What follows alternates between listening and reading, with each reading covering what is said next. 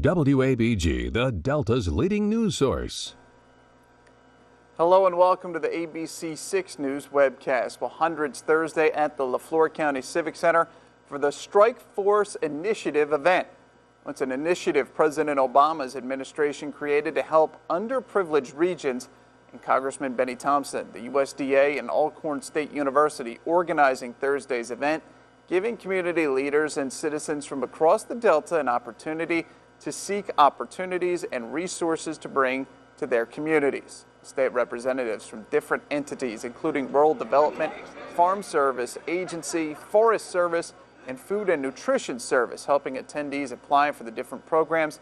And the acting deputy for the USDA Rural Development out of Washington also there on behalf of President Obama. This is an opportunity for people of the Delta to take advantage of USDA programs. All of the counties qualify, most of the cities and towns qualify, as well as nonprofit organizations. So this is really a wonderful thing. Alcorn State has been very helpful. Delta Regional Authority, as I said, has been helpful too. So this is our one-stop shop. We can't just move away from one day. How this truly makes a difference is that it's a scheduled effort that people make.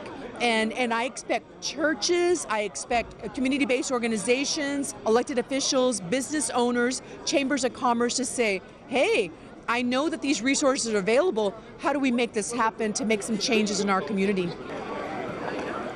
And there were also panel discussions and several workshops held at the event. Well, Greenville's Bobby Henry Memorial Pool will be open this summer. The Greenville City Council voting Tuesday to keep the pool open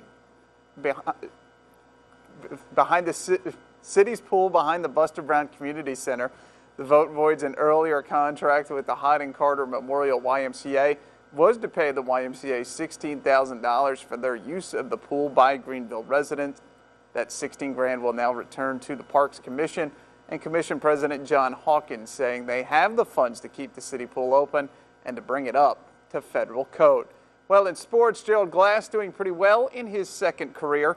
Glass Sunday named Mississippi Boys Basketball Coach of the Year by the Clarion Ledger after leading his alma mater, Amanda Elsie, to a second consecutive 4A state title.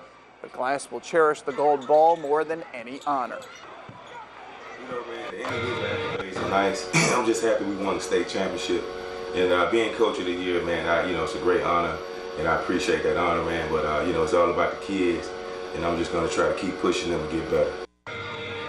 And another big honor for Glass on the horizon. You may remember he'll be inducted into the Mississippi Sports Hall of Fame this summer.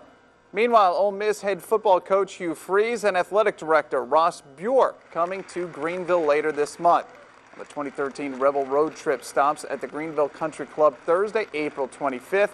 A luncheon from 11:30 to 1, part of a 12-city and 6-day tour for Freeze and Bjork, and not limited to just the state of Mississippi.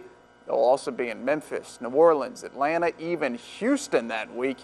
Tickets are available in advance for $15 through the Ole Miss Alumni Association's website. You've been watching the Delta's #1 news source,